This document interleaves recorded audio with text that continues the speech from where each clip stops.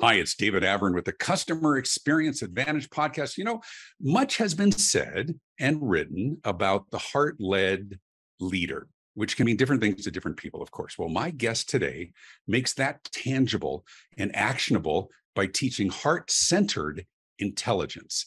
Simon T. Bailey has viral videos with nearly 100 million views and courses that reach professionals worldwide. And he has a lot to say about the state of leadership in business today.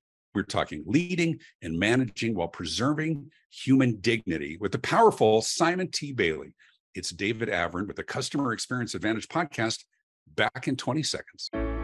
You're listening to the Customer Experience Advantage podcast with David Avrin, featuring candid conversations with some of the most influential leaders in business today.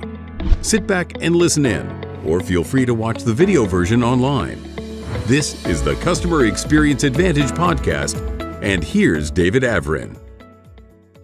Hey, thanks and welcome to the Customer Experience Advantage podcast. I, of course, am David Avrin. And as I say often, I'm really fortunate because I get to interview who I want on this. And there's some people who have been sort of impactful on my life and my career and my perception of this craft.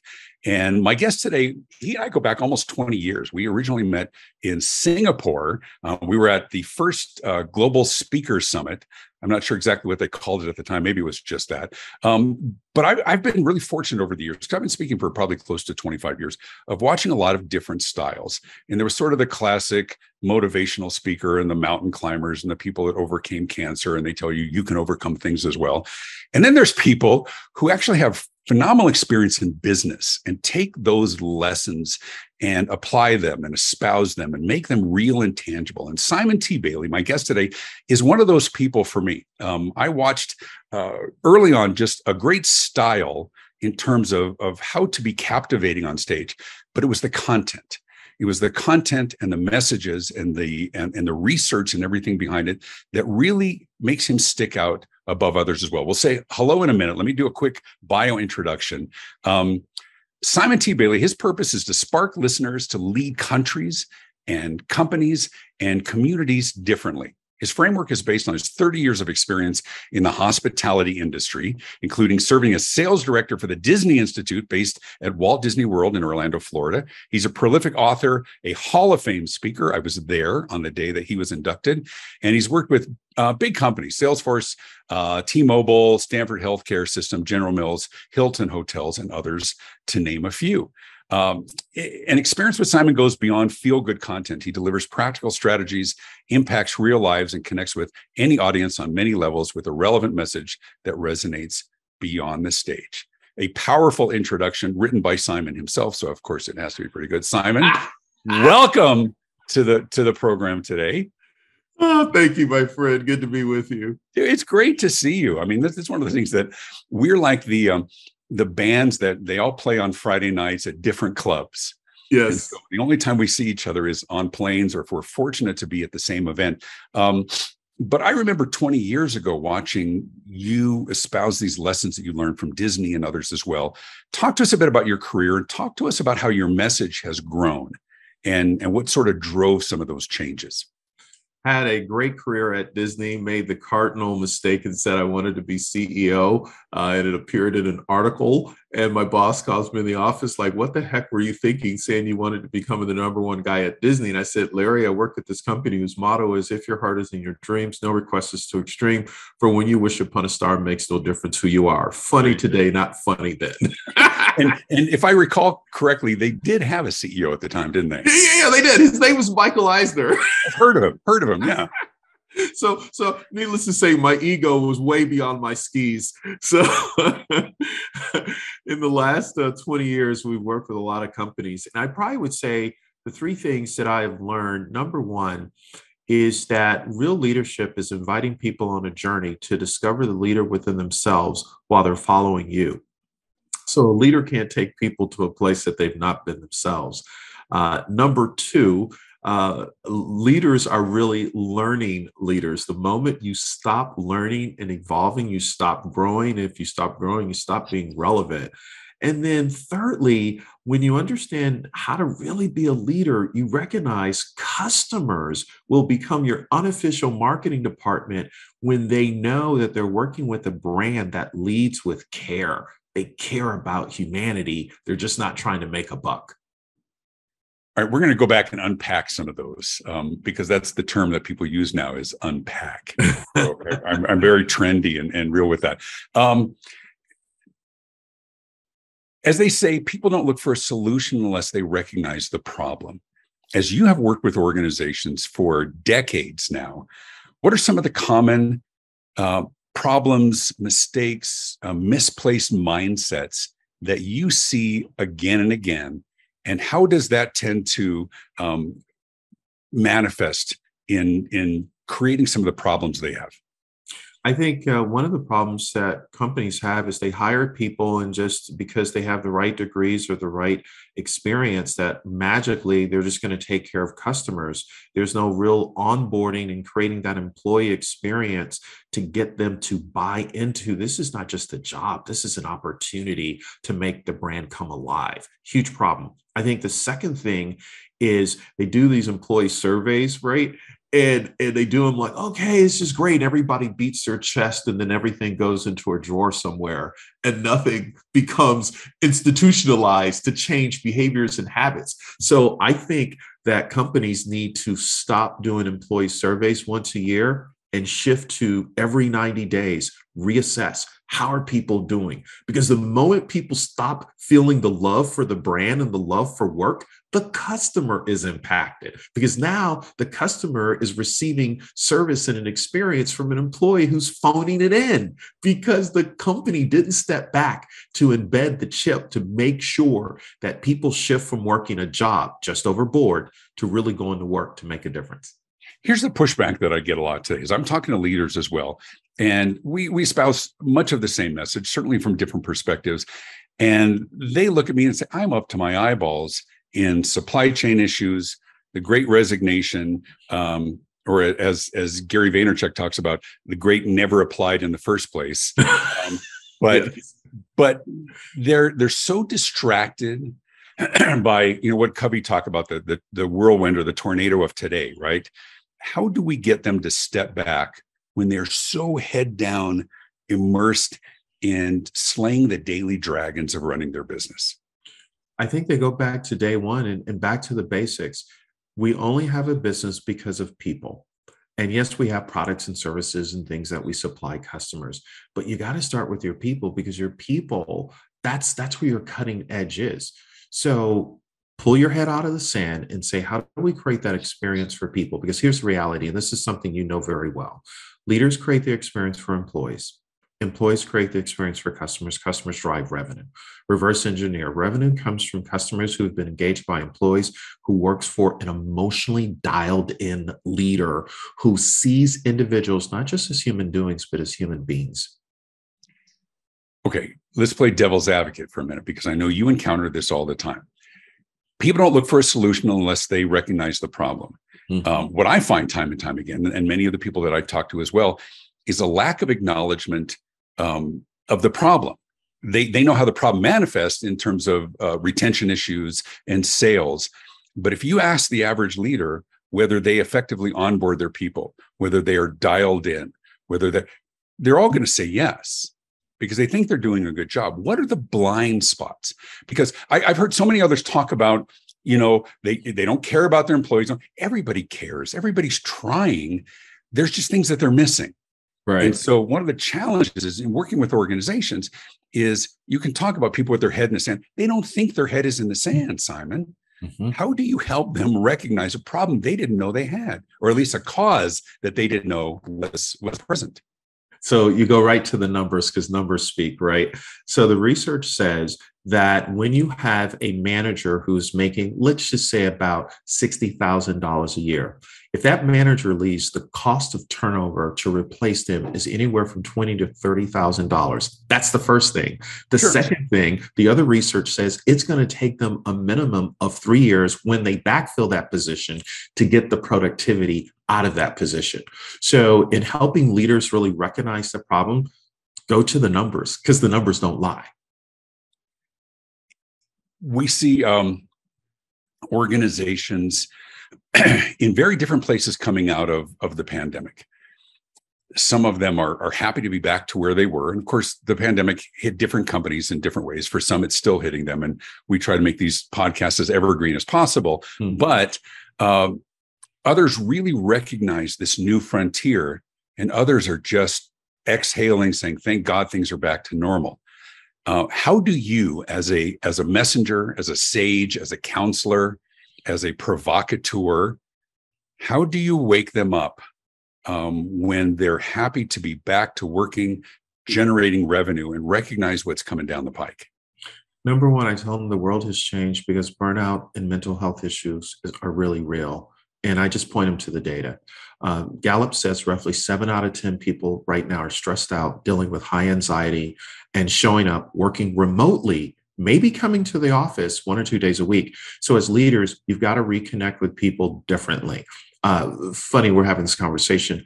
I was interviewing Simon Sinek for a client, and our interview was supposed to be just 8 minutes. We went for 34 minutes. We just went down the rabbit hole. And I said to Simon Sinek, I said, what is it that leaders need to know right now today? He says they need to stop caring just about the numbers. They need to care about the people who care about the numbers. And when he said it, David, it was like a joy bomb went off in my head. I said, that's it. We've got to get back to caring. Once again, from a self-identification perspective, I think a lot of people may question whether or not they're affected by this.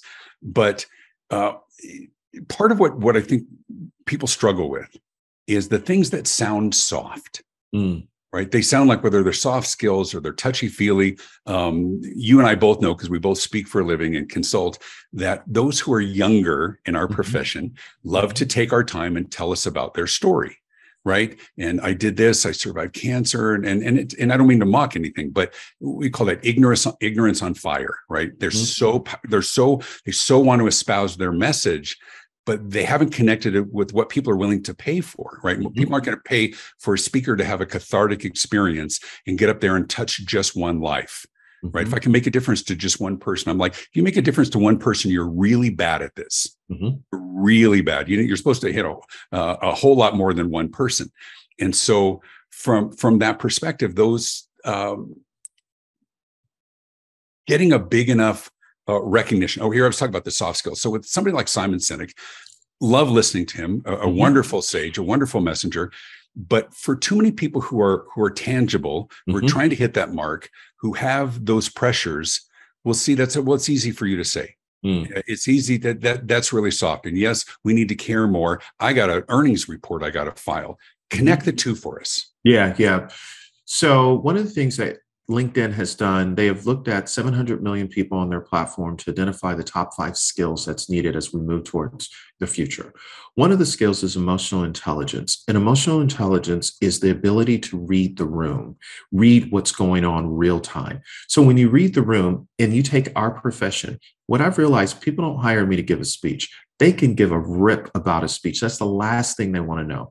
They want to know, do you understand the pain in our organization? And can you build a bridge with practicality that everyone listening can implement immediately? So to connect the two dots together, I hear your problem. Here are some recommendations or solutions, real time, that are tangible that you can apply. So it's really understanding, how do I not just listen, but how do I dial in and offer you solutions that you opt in to decide that will work? We're talking to the amazing Simon T. Bailey, good friend, powerful communicator.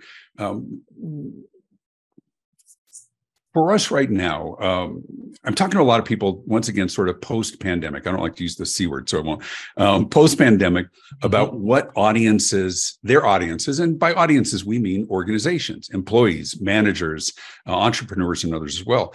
What are they looking for that's different than it was in 2019 or before? And a lot of some basics of business and how do we compete and how do we differentiate is always there. But there's 2 things that I'm hearing consistently, and I mean across a variety of industries, what they're looking for as a takeaway from not only my presentation at a session, but the conference in general. People are meeting again. What do they want? And they said, here's what our people want, two things. And I want your thoughts on this as well. They said, number one, we want clarity. What does this mean? What is it going to look like moving forward? How did this affect us in our industry and our customers, and how do we? So just like give us some clarity, because there's so much that's uncertain right now.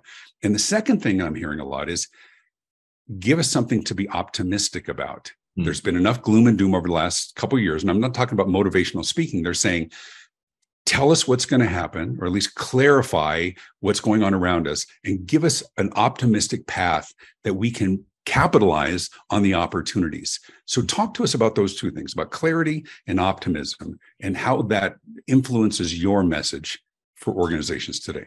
We're hearing the same things on our end. When we talk about clarity, one of the things that organizations want to know is, how do we reintroduce our culture to a workforce who started in the pandemic and they've never worked in an office building? So how do we give them clarity that if I'm sitting behind a screen looking at a camera, how do I get infused with the culture to go above and beyond? Like, what does that mean? So now when they come together, there's a double click on how do we redisseminate our culture to people in a fresh way.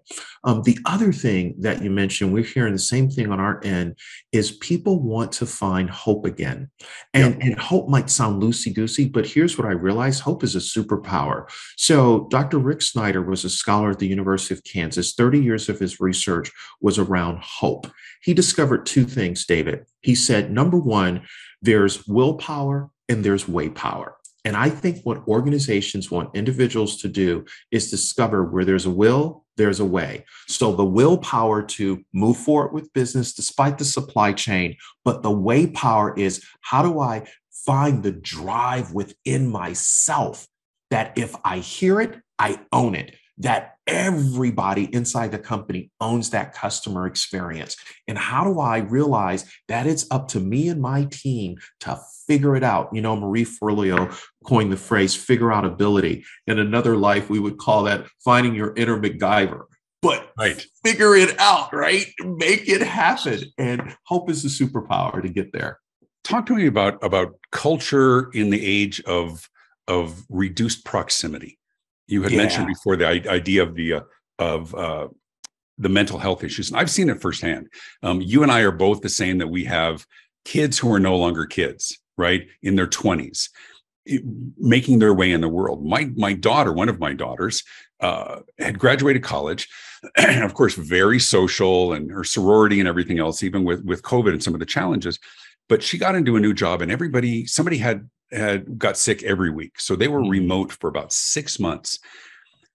No mentoring, no office parties, no camaraderie, no knocking on somebody's door saying, hey, Jim, you got a minute? Can I bend your ear? And the loneliness and the isolation was staggering. I mean, tears every night. I mean, just the profound loneliness.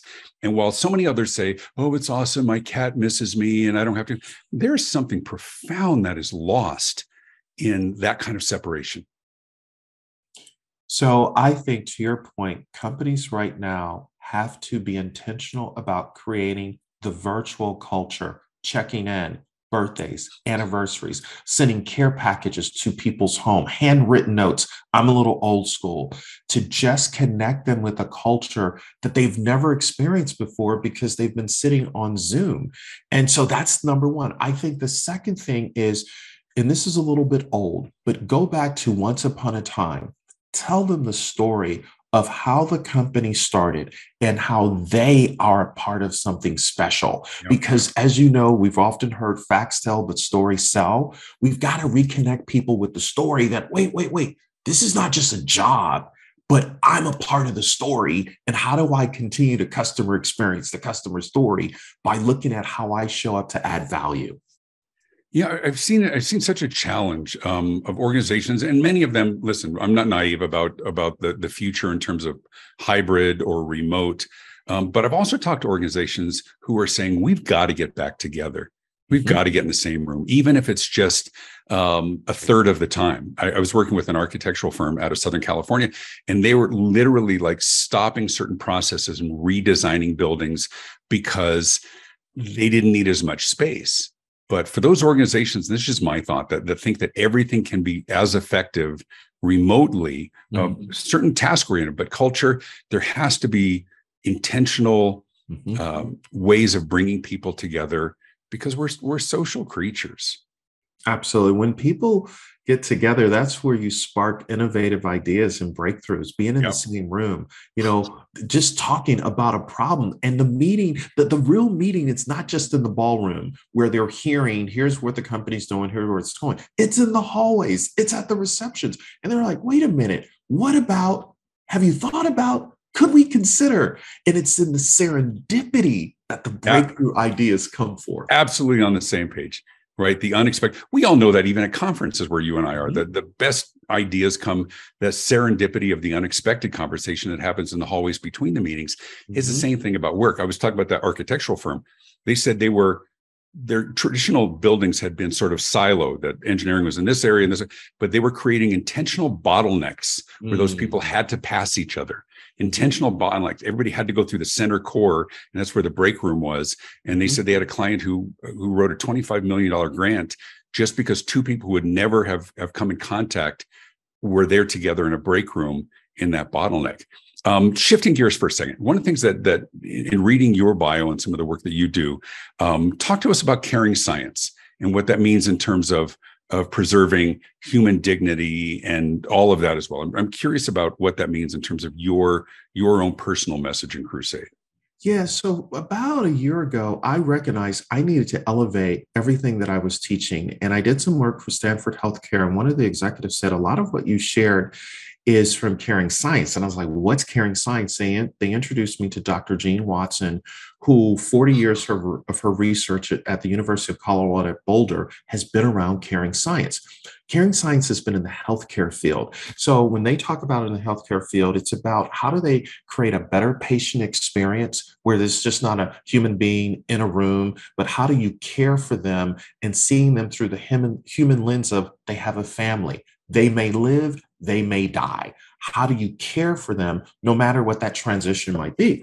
So I started going through this cohort and I said, wait a minute, everything in the healthcare field can be applied to business. So for example, Caring Science teaches how do you listen beyond the words? It's not just the words coming out of people's mouths. How do you really dial in and say, tell me more? How do you begin to understand compassion is not just something you do, but it's who you are. It's coming from a place of kindness and seeing that person through a different lens. So now I have applied it to my work.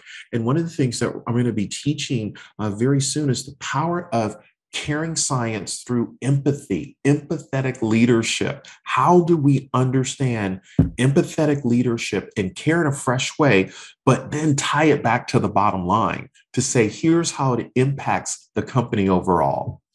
Fascinating. And it does, it applies to so many different things. But I think part of it, I think one of the things that you do very well is when I talk about creating a tangible connection, it's too easy, especially for the bean counters within organizations, I say with all affection, who look at the numbers and don't necessarily understand the mindset that drives the behavior, that drives the reaction, that drives the numbers. And it's not that they're naive, it's just they're not wired that way. Those are the ones who are saying, if we just fire all of our checkout people at Walmart and replace them with self-checkout, we're going to save so much money. And at some point, the law of diminishing return comes into play, and you piss off enough people because there isn't a real person to deal with. It's that balance, which is real important. So I love that whole idea of the caring science, and I look forward to continuing that conversation, learning more myself. One last thing, take out the crystal ball, look next 5-10 years. And it's easy to sort of extrapolate based on current trends and how current markets are behaving, and looking at that as a natural progression to where things are going to be. But we always know there's going to be some twists and turns, not necessarily just pandemics, but scientific discoveries and others as well. What is that caring leadership going to look like in 5 years, in 10 years? And how much more will we recognize the importance of that? I think number one, employees will go and look at what is the survey or the rating of a company before they join it. Obviously, they can go to glassdoor.com, but imagine Glassdoor on steroids, where people have posted videos with stories about their experience, about working with a leader, right? I think that's where we're going real time, right? And that person will do their due diligence and say, if I'm going to give 40 years of my life to a company, does it make sense? Or am I going to go do 3 to 5 and then move on to the next thing? I think that's where we're going. I think the other interesting thing is that customers are going to begin to look at how are the employees being treated by the company that I'm doing business with? Are they really caring about their employees, paying them well, helping them with mental health issues, helping them just with life and flexibility? And if not, customers are going to say, do I really need to do business with this brand? Are they just kind of marketing their way into my heart, but they're not living how to care for humanity long term? I probably think the third thing that's interesting is there's going to be a deeper dive into leaders who may join organizations to really understand, are you a really good human being? How are you holistically showing up in the world? Not just the blocking and tackling of hitting the numbers, being productive, but who are you as a human being? How are you as a family person? How are you in your community? What's your bigger footprint that you're leaving in the world besides just having a title and a position? And we have more resources to discover those things and do the research. We all look everybody up before we talk to them on the phone or anything else. But I agree. I think we're going to see more of that with organizations and individuals within organizations. I'll give an example. I had referral from my doctor for a doctor appointment to a different place, and it was something I needed to be seen pretty fast. And I called him yesterday, and they said, "Here's the rigmarole you're going to have to go through and everything else." And we're 4 months out. And I found that doctor, true story, yesterday on LinkedIn. Wow. Sent her a private message that I was referred by whatever else. I got in at 8:00 this morning. Yep. Because just we can find everyone everywhere, and we'll look them up. Listen, fascinating conversation. Simon T. Bailey, if people want to get in touch with you, learn about you, how to hire you, all of your writings as well, how do they find you? SimonTBailey.com. There you go. Bailey. It'll be in the show notes as well. For those of watching the video version of this, you can see his smiling face. But look him up. I think you have a unique. It's a combination of both the charisma and the content that make you really powerful and unique. And an honor to be your friend, my friend. Thank you, my friend. All right, hang on the other end because you and I will talk when we're off air.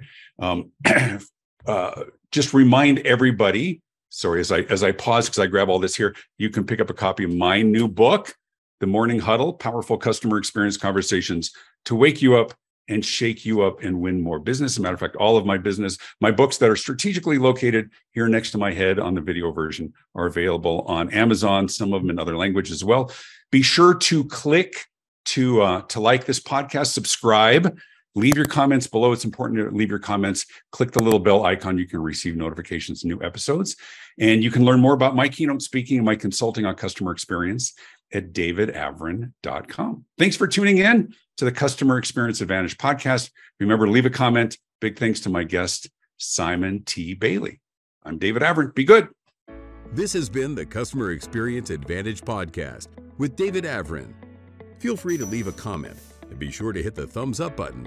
You can listen to past episodes and be notified of future ones by subscribing on your favorite podcast platform. David's popular marketing and customer experience books are available in print, as well as Kindle and audiobook, and published in multiple languages around the world. You can stay connected and learn more at davidavrin.com. Thanks for tuning in.